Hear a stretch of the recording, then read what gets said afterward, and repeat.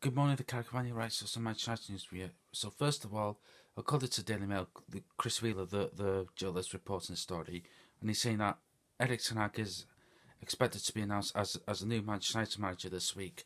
Thank God for that, if it's true that is, which I'm hoping it is, because this has been dragging for too long now. And also, Ajax lost in the Dutch Cup final last night, and bothered? Not really. And I've seen some United fans calling him a crap manager. We never learn as a fucking fan base, do we? Christ, we might as well bring David Moyes back and be shite again, shall we? Whatever. And so the Athletic have said that Ralph Rangnick has recommended Paul Mitchell to the Manchester United hierarchy or Manchester United board. Good, because John Mercer does need a deputy director of football, and who better than Paul Mitchell to come and help John Mercer in his role as director of football.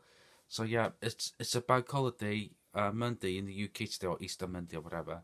So this is a good start. Hopefully, we all know what's going to happen. I said it last night or whenever it was. We'll lose to Liverpool tomorrow. The club will announce it Wednesday. We all know that's happening. Right, so subscribe to our channel with the correct comment below that video.